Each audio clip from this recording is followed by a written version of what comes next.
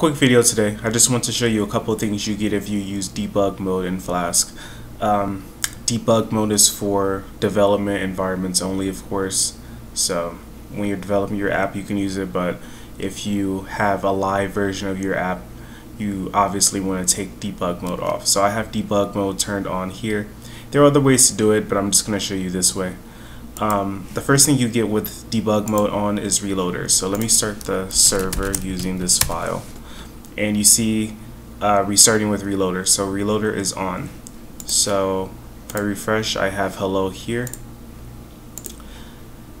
and now I want to make a change to the file. And once I save it, reloader is going to detect that I saved it and restart the server automatically, so I don't have to exit out of this and restart it again. So I just refresh and the page is updated. And the second thing you get is a stack trace slash debugger when something goes wrong. So let me do 10 divided by 0, so it throws a divide by 0 exception. Reloader restarts the server since I just saved that, and when I refresh, I get this error page. So you can see there's a trace back, and here's the call where it failed.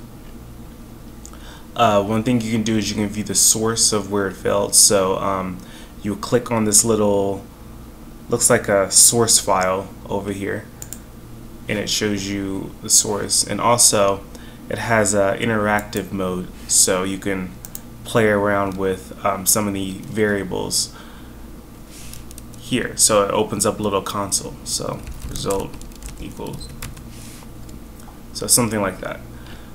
You can see how this can be pretty useful, and you can also see why you wouldn't want this in a production environment, because anyone can just run code here.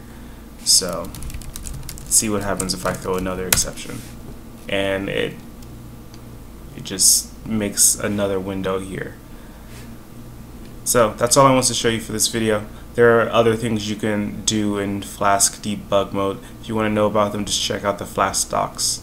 So thanks for watching.